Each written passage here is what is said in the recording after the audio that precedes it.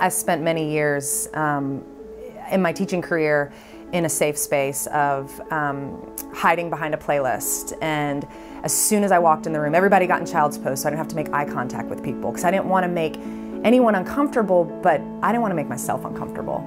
And I was asking for people constantly as I was looking at their backs, be vulnerable, stay connected, but it was bullshit because I wasn't being vulnerable and I wasn't being connected. And the moment that I got vulnerable and got real and got connected, the class shift. The work that goes into real human connection is what this is about, truly. Yes, the fitness is the obvious. Are you gonna walk out of there with a great ass and a six-pack? I hope so. I hope so for you, why not?